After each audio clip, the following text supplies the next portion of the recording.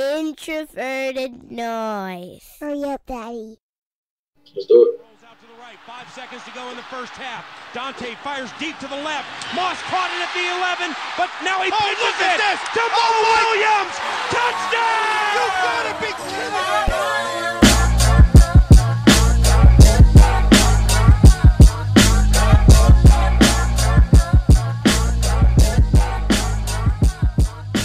All right, welcome back to another episode of the Climbing the Pocket podcast. It is a special episode because we have a special guest on with us tonight, and it's the off season. The off season is long. Figure we'll mix things up a little bit. We get a lot of shows, a lot of football talk, but we also want to get to know some of the people who are bringing us all of the content that we love to consume so much. A couple weeks ago, we had Matthew Collar on. This week, we have the man, the myth, the legend, quite possibly the hardest working person in and around the Vikings blogosphere, Andy Carlson. My man, how you doing? Hey, Jason. Glad to be here, man. What was that movie where they had, like, because you have a great voice. I've always wanted to tell you that. What was the movie where they had the DJ, like, sort of? Warriors. Yeah, where they had this DJ that was off camera, and she just had this great voice. You're like that, except a dude. Hey, I'll take it, man. I'll take it. It's a very deep reference, but Warriors gonna come out and play. And we also have the man who might be driving an Uber right now. Yinka decided he wanted to pop in, say what's up as well. What's going on, Sexy Prince? I love how consistently Andy and Jason show their age with movies that no one has heard of unless you were born prior to the 1990s. It's amazing. Oh, see, the Warriors was way before my time, though. It's like I can drop some hot outsiders knowledge on you too. Like, where are you gonna find where Tom Cruise is like the 12th banana on a movie? That's what I want. That's taking it way back. So we're gonna jump right in. Andy will I guess I feel like most people listening to this show will have listened to you on some platform somewhere. But I guess I just want to start off a little bit. Tell us a little bit about yourself and how you ended up becoming the person putting out content every day for the people of Vikings Twitter and all around Vikings related things. Well, I grew up as a Vikings fan, and my earliest memory was when I guess I would be 4, but I remember when Tommy Kramer, NFC title game, Washington, the pass just doinked off of Darren Nelson's hands. I guess that sort of cemented it. Also, who remembers stuff from when they're 4, unless it was super traumatic, but I guess that fits the bill. But then got locked in 98 Vikings, of course, which is a lot of people our age's stories. And yeah, ever since then, I always loved the team through thick and thin, mostly thin right after thick. Like it's like if you get a cheesecake and then you find out it's a fat-free cheesecake, and you're like, you lied to me. That's what the Vikings are. Do you even eat cheesecake anymore? Oh, yeah, no. See, on the keto, it's like you can make a super great cheesecake where it's all fat, a little stevia. It's fantastic. Oh, man, I'm going to need you to send me that recipe. I'm actually interested to hear how that works. Cheesecake. Stevia cheesecake. Okay. And then as far as the podcast, it was week. I always mix these numbers up. It was week 14 of the 2013 season, the Baltimore Ravens game in the blizzard, where it was like 3-2 going into the fourth quarter, and it ended up being like 39-36. Toby Gerhardt taking a draw play for 60 yards. Cordero had a kick return for a touchdown, and Vikings still lost because Joe Flacco, who was elite, 80 yards, 45 seconds, no timeout, something to Marlon Moore. And it was basically, I wanted to bitch about Leslie. I was like, yeah, Leslie's a nice guy, but this ain't working out. And so I just recorded like a 10-minute semi-rant, and I was just going to email it to my friends, and I'd be like, oh, that's it. But then one of them suggested, hey, you should make a podcast out of this. And then I Googled what that was, and then I tried it, and then put a couple up, and some people listened, and that's basically how we got to here. So I guess walk us through what that the starting point was like when you go from just kind of recording a rant about Leslie Frazier, which is something I'm sure many of us wish we had done, to the point where you go from just a couple people listening to where you have the pod, YouTube channel, and you're doing all of the things you're doing now. Like, how quickly did everything kind of speed up for you, where you realized this was something you'd be able to do really every day? It's something you'll really realize when you're in the thick of it. You're just sort of, you got your head down, you're working, you never take a bird's eye view of things. And that's basically what it's been, where it started out as a hobby and then became a side hustle. And now it's progressing on to more than that, hopefully down the line, where it just sort of becomes a part of you, where I honestly couldn't think of a day where I just wake up and I'm not like, hey, I have zero thoughts about the third tight end. Like, Gronklin, it's breakout season. Let's go, baby. Yeah. So, like, how often do you and Eric just message each other back and forth about obscure Vikings, either trivia or like the last man on the roster and some random fact? Because that seems like what you just said right there. That's a very Eric Eager type of thing, where it's just all of a sudden you're getting a reference from, the backup running back from '83 or something.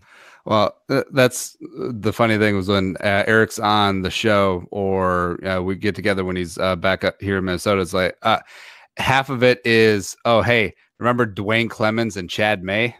Yeah, they were great. Okay, yeah, that sounds about right. Sorry, Prince, I feel like I cut you off there. Were you jumping in trying to say something? Yeah, I was just gonna say, not a lot of people know it. I mean, maybe not even Andy knows it, but when I got onto Twitter and roughly just before the 2014 draft, Andy was actually one of the first podcasts that I ever started listening to. Pretty consistent to his show single week, so it was just definitely weird to befriend him and kind of look up to him. So yeah, I do say, Andy, it's been a pleasure for the last couple of years to. Like I said, just to interact with you and, be friends and whatnot. And yeah. Hey, really appreciate that, Yinka. And of course, the feeling is mutual. And also, I think that you're just trying to butter me up because you're on the show tomorrow. I mean, he's a wise man. Yeah. This is a climb in the pocket week because I'm on here with the CTP proper, as well as I got Yinka and Miles at the Blue Door tomorrow. Then, Jay Reed bopping in on Thursday. It's like, oh, just run through the entire roster. Yeah, we'll take it. And I'm glad Yinka brought up Twitter, because that was, I think, for many of us, most of us, myself included, that was my first interaction with you. But for as much great work and hard work that you do, and I don't think that anyone could really knock the hustle. You put in there, you grind, and you get the work done every day. There seems to be like a strange kind of, hate, or I don't know what it is, but there seems to be an underlying kind of, I don't know if it's resentment or what. I guess, do you feel that? And are those people who are kind of making the snarky remarks about you on Twitter, do they kind of follow you to your other platforms and give you grief there as well? Or is that something that is just kind of isolated in Vikings Twitter, where people just kind of bring their saltiness to you there? See, the thing is, I've talked to Doogie about this because Doogie gets a little uneasy about Twitter comments sometimes. Of course, he's got a larger target on his back as being an actual news person. But I think I've just realized that I was born in the future and sent back to the past, because I'm uniquely set up for the age of social media, because this whole phenomenon of people 24/7 being able to say directly to you, directly through the internet, exactly what they think. I don't care. I have like zero care at all of what anyone thinks, like good, bad, or otherwise. So maybe that's some sociopathic tendencies. I don't know. But honestly, it is pretty entertaining to watch the timeline burn sometimes. Like when people really get caught up in their feels and they go back and forth, they start arguing and they're hashtag mad online. It's just like, none of this matters. Not even a little bit. No. Not even a little bit. Even though you just described like the first year of Yinka and I knowing each other on the internet, with me trying to convince him that running backs don't matter, and him not liking that at all. Well, it'd been like, why are you reaching for a running back at 7 when you had Chester Taylor 1,000-yard back in 2006? What is happening? But you mentioned something there about not caring, and that was one of the things that really stood out in that piece that you shared on Medium, where you talked about your athletic career, football, concussions, and it just kind of struck me how even in that you brought up the fact that you just don't care. Has that always been what you've been like, or who you've been, or is that something you've grown into over time, where you've I guess developed a tougher skin since you've been doing this, or have you always been a guy who just really didn't give a shit what people were saying or thinking about him? I don't really know. I think it's mainly just a minimalist thing. Like there's a very small group of things that are important in life, and then everything else is pretty much window dressing. Like when people get in like holy wars about things online, especially as stupid and trivial as sports ball, it's like, now those are priorities out of whack. Also, it's just it's a complete a lack of gratitude for how good things are. It's like, really like you're emotionally invested and caught up about what a stranger says to you on the internet, as opposed to being grateful for how great this world is. It's wonderful. Like, this is the best time in human civilization to be living, and also probably one of the best simulations. Well, maybe not, but I hope this isn't the best simulation. I mean, best time to be alive, no doubt, but this simulation, we can take a left out of this one at any point they would like to. Maybe get us in version 1B or something. That'd be okay. It could be a lot worse. It's true. It could definitely be a lot worse. And another thing that I follow, I feel like we end up we follow a lot of the same things, but you also you refer to yourself as an MMA noob. How deep into that are you? How much time do you spend kind of studying the MMA stuff in comparison to what you're doing with the football stuff? It's definitely a surface level fandom, but it's really refreshing, because I feel like in football, once you start doing this for a living, it becomes you really get down in the weeds, and that you can't really just appreciate the surface level stuff. Where for me in MMA is like, yeah, I'm learning some more of the jiu-jitsu stuff, some more of the various martial arts that goes in, but it's just like, oh, hey, that dude's kicking that other dude's ass. Oh, that's great. Yeah. And I'm sure it's annoying, because there's some MMA wizards out there who know everything from A to B.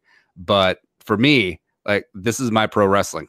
Like, people are really big fans of pro wrestling, and it doesn't get too technical and it's not too serious. But that's basically me with MMA at this point. Are you still training? Yeah, I roll no-gi probably twice a month. Get Yinka out there. Yinka, hey, you need to go train. You need to go train with Andy. Well, see, here's the thing though. I think Yinka would like it too much, and then he would end up just like murdering people, and he's too nice for that. Yeah, it's good for him though. It's good just for him. Collapsing windpipes all over the place. You always tell me all the time that I'm an actor and I need to develop some kind of vice. So maybe that's it. I mean, Yinka, right now, Nigerians are kind of taking over the UFC. Up until Saturday night, I think Nigerians had won 17 straight fights in the UFC. And then, unfortunately, a dude who was the second Nigerian to fight on the card went out there, and the streak came to an end when he didn't know what to do when he got caught in a triangle choke. But, it seems that it's in your DNA, man. Get in there, learn a little something. You might be the next Ultimate Fighter. Or at least maybe you get to play him in a movie or something. Yeah, a lot. Those stunt doubles are making a lot of money. Just go Michael B. Jordan in Creed, and then be like, hey, I could probably beat Roy Jones, and be like, Roy Jones is like 45, but he'd still whoop your ass. Come on. Would you actually be a stunt double, Yinka? I mean, I thought about it for a while. I mean, I was doing gymnastics for a number of years, and that was actually prior to like really getting knee deep. But the problem is like gymnastics really kind of destroyed my body. So like my back, knees, and neck are not in the greatest condition. I could probably get back into it, but it would definitely speed up how old of a man I would become. Here's the thing, Yinka. If you have back and neck problems, jiu-jitsu is definitely for you.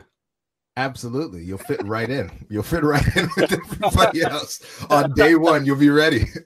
Yeah, you hurt just so you know that you're alive, Yinka. You'll be good to go. But Andy, one of the other things that you are very passionate about when you're not doing the football stuff is it's really the food and the working out and the waking up really early in the morning. What order did those things come in? Like, did you listen to a Jocko podcast and then just start eating steak and waking up at 4 a.m. or were you already kind of an early riser and all those other things just kind of came along with it? Well, I've always been, naturally an early riser, but then, listen to some of Jocko stuff. I was like, oh, I can do this. And so it just sort of took over the fourth thing. And the whole, going to bed at 8 or 9, you're really not missing much, especially during the week. And on the weekends, sure, it kind of sucks. Like maybe you miss a social event here or there, or a fight or a game or whatever. But it's like, nah, whatever. Plus, it's great during the week if you get up at 4:30. And so I get up at 4:30, doodle around with some emails, get some work done, run a mile, and then just finish up some more work. And by the time the kid wakes up at 7, it's like you're almost done with the day. It's great. You run a mile every day? Yeah, mainly because I don't like running at all, so I make myself do it. Okay, so walk me through that there. Like what you don't like running, so you force yourself to run a mile every day. Why are you doing that? What is the thought process behind starting your day with something that you utterly dislike? I know, just something to check the box, just a little challenge where I can do it. Really don't like doing it, but I know that it will be beneficial. So just knock it out. You're good. And is this like outdoor running, treadmill? No, I got a treadmill literally right next to me in the studio. It's great. Wow. Okay. That's one thing that at some point I'm going to figure it out. Like I despise running with a passion. And so at some point I probably need to just, as Rogan says, kill my inner bitch and get out there and start doing it. Jayson, I found basketball has been my cardio go-to. Yeah, but you like basketball. You don't like basketball, bro? No, I like basketball. I'm saying like playing a sport is easy. I'll do that all day. But Andy's starting the day off with something he knows he doesn't like. Ugh, like a mental toughness kind of thing. No, it's actually really easy. Just try on the treadmill, put some music on, turn 5 pass on, then mile's done. All right, good. Okay. Yeah, maybe get a treadmill. Maybe I should go for a run first and see if I actually can stick with it for a week before I get a treadmill. But yeah, that's super interesting for me. And I guess with the keto, how did that play into everything else? Was that something that you discovered, kind of through that Jocko, Rogan, Tim Ferriss health and wellness kind of circle, or is that something you just kind of researched on your own and fell into? Well, I actually started with a guy named Vinny Tortorich, who's a health and fitness guy, but he does no sugar, no grain, and got onto that. Dropped 40 pounds pretty easily, but been vacillating lately. Definitely been getting into the pizza and whatnot, but sometimes it's good to have a cheat month, I guess. Is good, but in terms of just not really a diet, but just changing the way that you eat for long term, because just like everyone getting our age, you got some joint issues, you got a little bit of a lower T perhaps, so just stoking the flames and dropping some pounds and just trying to be the best version 3.0 of yourself that you can be. 3.0. What was 2.0? I don't know. 2.0 was college Andy, and he was way more fun. Did you get the lucid dreams? That's what kicked me off of like going super keto, is that I would just get really, really, really crazy lucid dreams when I was in ketosis. No, but I want that. That'd be awesome. Yeah, basically every night I was tripping balls when I was going to sleep. I was like, this is too much, man. Like, it's too much. So just some carbs, a little bit of carbs, generally from fruits. Avoid the sugar. But ketosis and my brain chemistry, they do not mix very well. Not even a little bit. But before we went on, and we were talking a little bit, we do have you on. You are obviously someone who talks and lives and breathes the Vikings. So we have to ask you a few questions related to the Vikings. What are your thoughts on the state of this team right now? Because you have a lot of takes, But as you said, you generally don't seem like you take yourself too seriously, and you're putting out stuff every day, so you have a lot of takes that they kind of fly out there. So we have to get you pinned down. Like, where are you at with this team? What are your thoughts on last season, and where do you see them going as we get into the thick of this offseason for 2019? I think overall the Vikings way overachieved in 2017. They underachieved in 2018. Kirk Cousins, even though he has his flaws, and it's not so much the $84 million contract, it's more of a ROI, or what are you getting for that money sort of deal? Because I don't think Cousins is ever changing his stripes. I think he's a top 10-ish on a given day quarterback, but really is somewhere in the 10 to 15 range. You can win games with him. You will not win games because of him necessarily, but that is okay. As long as everything is perfect around him, he can do enough to keep in games as long as Kirk doesn't show up. I think Mike Zimmer is one of the more underrated defensive minds of his generation. And also I think that the fact that they kept Anthony Barr is low-key, that was the signing of the offseason. Like, that was the move of the offseason, because that 18-hour period when he was going to the Jets, I don't think it necessarily sunk in to fans how hard it was going to be to replace 55, even though he coasts, he takes plays off, he's low. Yeah, get out of here. But overall, pretty hopeful for what they do heading into 2019.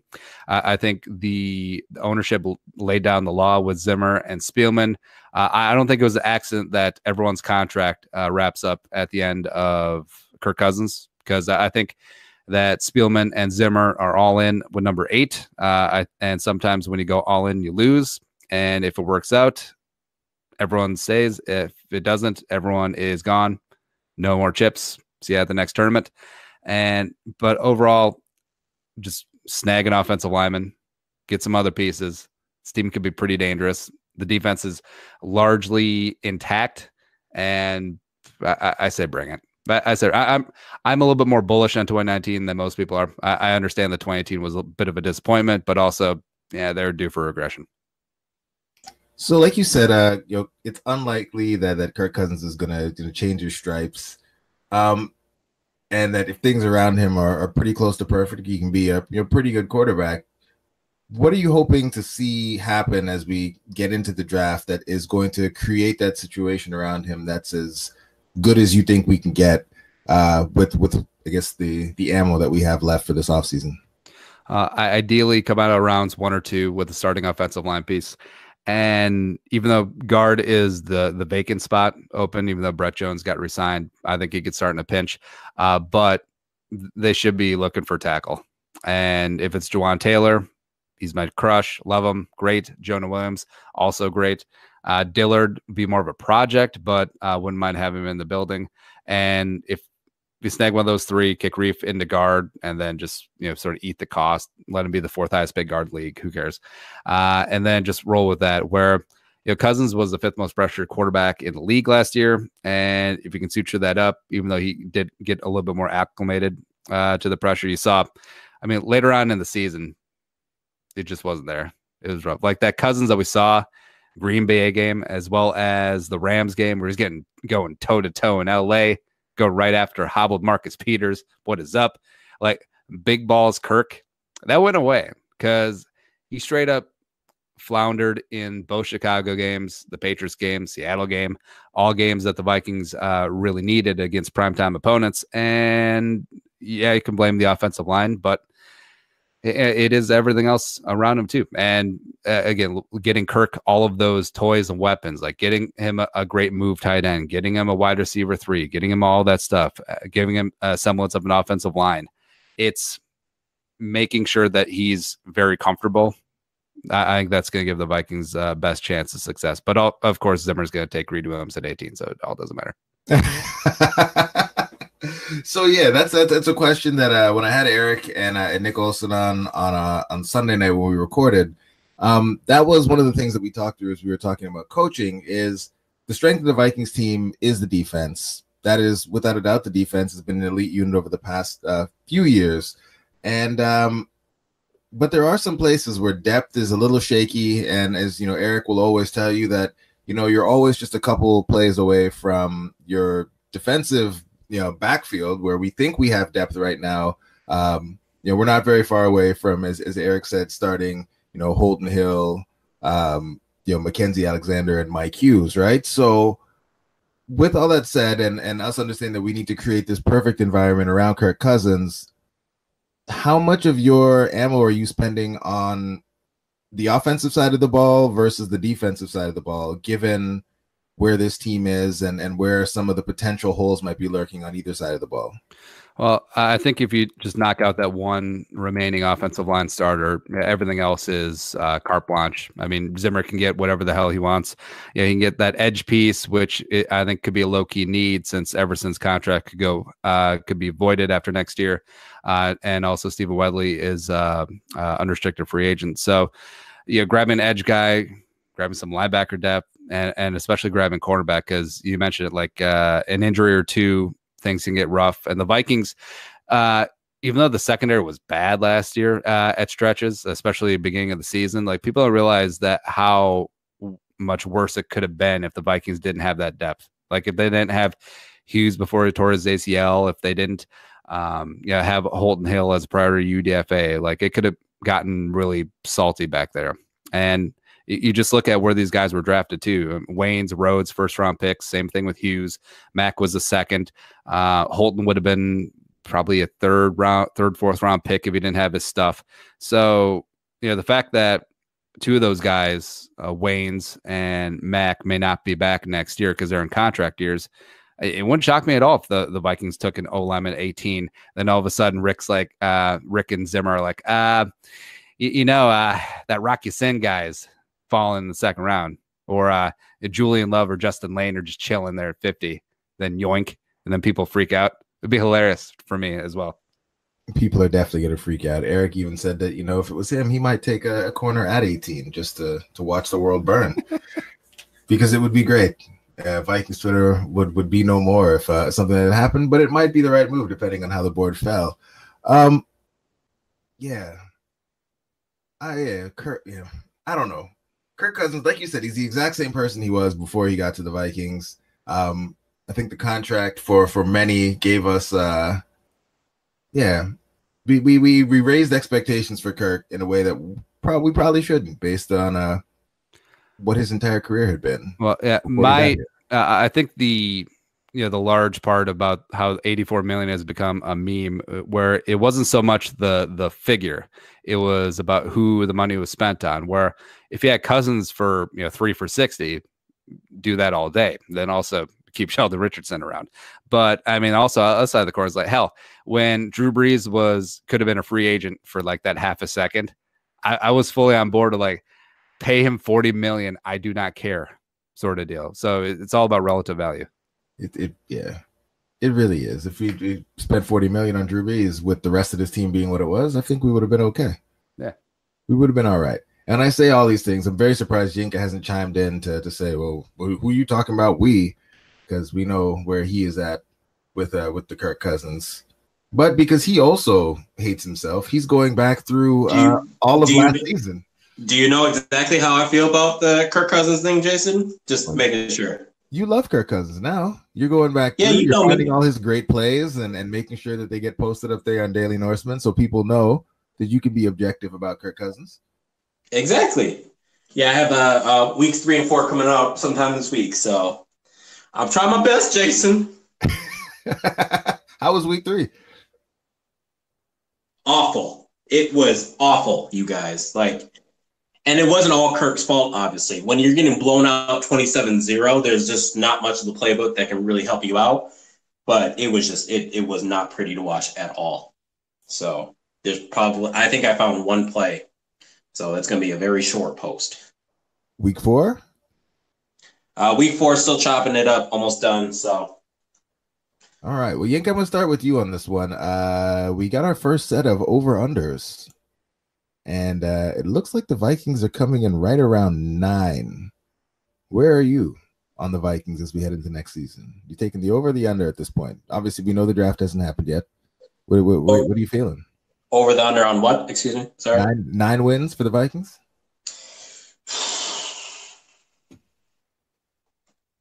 I'm gonna say over for the time being. Right at 10 wins. Okay. And how about you, Andy? You've been very optimistic about things. At least it's sounding like you're being pretty optimistic about things. Where are you at with the Vikings? And 9 is the number going at this point in the season. I'm gonna go with 11 over. Ooh. Ooh. I like it. 11. I'm sure at some point on one of your shows you're gonna walk us through how that all wakes out. But 11. Is it just because of the schedule being a little bit easier? You think that we're going to have some positive regression on the O-line? What's getting you to the 11 wins based on the season you just saw? A little bit of everything. And also, see, the schedule comes out in like a week or two, doesn't it? Yeah, this is usually when they drop it to break up the dead zone that is this period of no free agency. And I mean, the Vikings actually announced on their Twitter feed that Sean Mannion left. Like, that's the point of the offseason we're in right now. And I love this part because I could just make stuff up. Like, the video for tomorrow afternoon is going to be why the Vikings should sign Young Ho Koo. Oh, that's old boy from San Diego, right? Yeah, he's tearing up the AAF, Atlanta Legends, my team, which is also terrible. He's perfect out there. Yeah, that was also my team. I made a horrible decision when we were picking those teams on the fly on the podcast earlier this offseason. But you just also reminded me of something, but I feel like this might be a little racist because of what reminded me of it. You can't play Sudoku, Andy? No, I don't even know what that is.